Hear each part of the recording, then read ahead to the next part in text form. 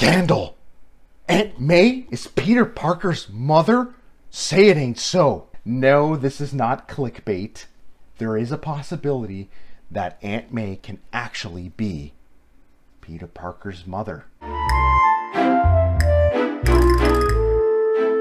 Hello to all of my Spider-Man geeks, Dante D here, and welcome to the channel where we talk about comic books and other geek stuff. No, this is not clickbait. I am actually suggesting that Aunt May is Peter Parker's biological mother. Actually, that is what this comic book series here called Trouble, which debuted in the early 2000s, suggests that Aunt May is actually Peter Parker's mother, not Mary Parker. And I know what you're all thinking. So if Aunt May is Peter Parker's biological mother, does that make Uncle Ben his biological father? Well, no, that's not exactly how it worked in this comic book right here.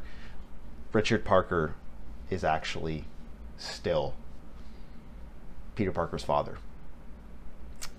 Yeah, I'll let you do the math on that one. Now, this comic book that I'm going to be talking about here does contain spoilers, so if you actually plan to go out and read it, you don't really have to, it's not that great, but if you actually plan to go out and read it, just be aware that you are going to get some spoilers here. So, this comic book series here was a limited series, and it followed Ben Parker, Aunt May, who at the time was young, Richard Parker, and Mary, who eventually becomes Mary Parker. And they basically all volunteer their time at this like summer camp estate, kind of like at Dirty Dancing, where it's like a resort where people go for the summer.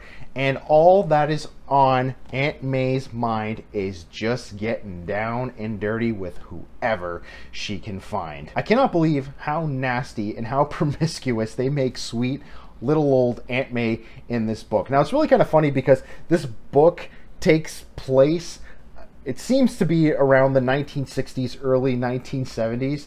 And every time we see Aunt May, she kind of seems like she's in her like 80s or something.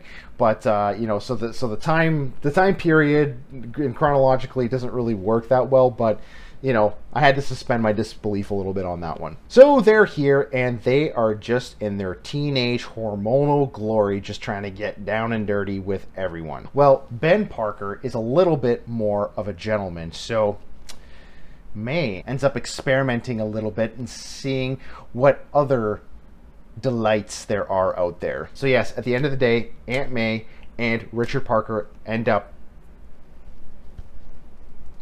and Aunt May does get pregnant. Well, she gets pregnant with this baby who, yes, we all know as Peter Parker, who ends up becoming Spider-Man. And by the end of the book, Mary ends up taking the baby away from May because May is so afraid that she's going to get in trouble. She's so afraid of what's going to happen with her life, and she doesn't feel ready to take care of this baby. So Mary ends up taking the baby and tells Richard that the baby is hers and that Richard impregnated Mary, and now they have this child.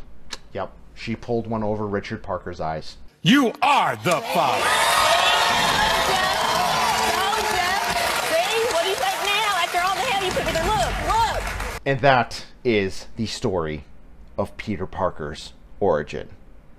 But not really, because technically this is not really canon for Spider-Man. This took place in an era where Bill Jemas was in charge of Marvel, and we all remember what the Bill Jemas era of Marvel was like. There's a lot of weird stuff coming out of the Jemas area. Let me know in the comments if you liked the Quesada Jemas era, what I'd like to call the Quemis area. That's probably my least favorite period in Marvel history, but I just had to check this book out because fans to this day talk about how notoriously bad this comic book is. Now, it got a lot of praise for its art. And the art was done by Terry Dodson. Dodson!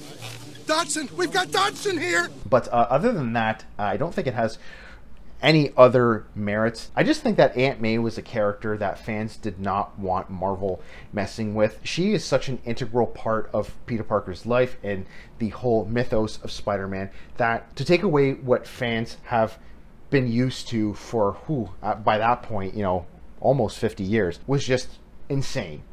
Not to mention that we all know Aunt May as this sweet old lady, not even a motherly figure, she's more like a grandma to Peter Parker, and now they're taking this character and they're kind of sexualizing her a little bit. Don't think that fans really took too kindly to that. How could you take sweet little old Aunt May and make her like she's one of the cast of Sex and the City? I have to admit, there were a few times while reading this comic where I was like... So let me know, have you read Trouble? If you did, what did you think of it? If you haven't read it, do you plan to go out and read it?